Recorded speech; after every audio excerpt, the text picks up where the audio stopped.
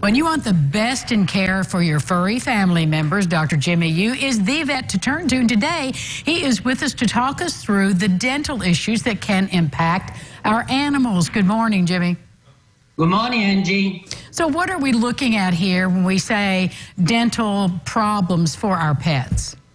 Yeah, actually, this month is a National Pet Dental Health Month. So we like to talk this issue because every pet, they got, most of them, they got teeth, unless they are all have been all extracted by a veterinarian. But, they use that to eat food, treats, enjoy life. But there are a lot of issues, we see on every dogs and cats. So if you, lift up the lip of your pet and take a look, you may see the plaque and tartar build up, or discolored tooth, or sometimes they are fractured tooth or loose tooth. And also you can smell, their mouth smell really bad or bleeding, So these are one of the signs. And if you didn't even, lift their lip, sometimes you notice they may not eat as much, especially dry food, and maybe they prefer wet food, or they drop food soon after they eating, or they chew on one side then the other, or not chewing at all, just swallow it without chewing. Or sometimes you saw facial or muzzle swelling or rubbing on the floor or something. That could be, means, there's some issue with their teeth. Which makes me ask, what is our daily responsibility or weekly responsibility for our pets' dental hygiene? Yeah, if you have puppy or kitty, you want to start young, just like your own kids. You see our kids when they are little, we show we show them something like this. This is a toothbrush. Sure. And also we got special toothpaste, for pets.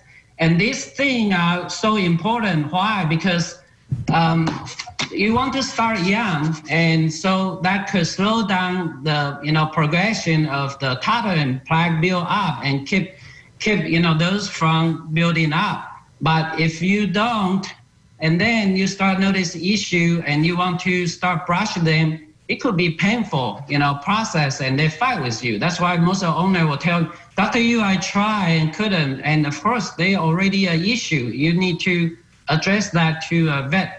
To your vet. So do you brush their teeth every day? Absolutely. We brush our teeth every day, for sure. At least twice a day. In fact. All right, so you notice something's going wrong. Maybe your pet's not eating. And my question would be, is the food also partly responsible for the kind of things they eat? Yeah, basically, dogs have 42 teeth and cats have 30, normally, and people, we only have 32. But soon after we eat, the food stuff and their bacteria, their saliva, all mixed up. And if you don't brush those off, daily, they start to build up. And in the long run, they will cause the pocket of periodontal tissue, and that could cause infection and trouble. And a lot of times they affect other organs too. That was going to be the next thing I said, because with people, if you let an infection in the mouth get out of control, it can really damage all of your health.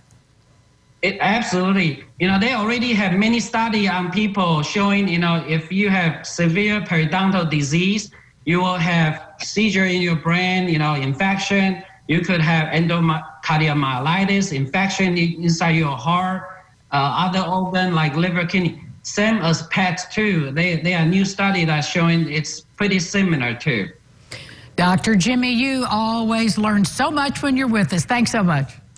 You are very welcome, Angie. I appreciate, you bring us out, and I appreciate we could talk about this severe and important issue. Well, it is important. Thank you. You take care. You too. Lifestyles will continue right after this. Stay with us.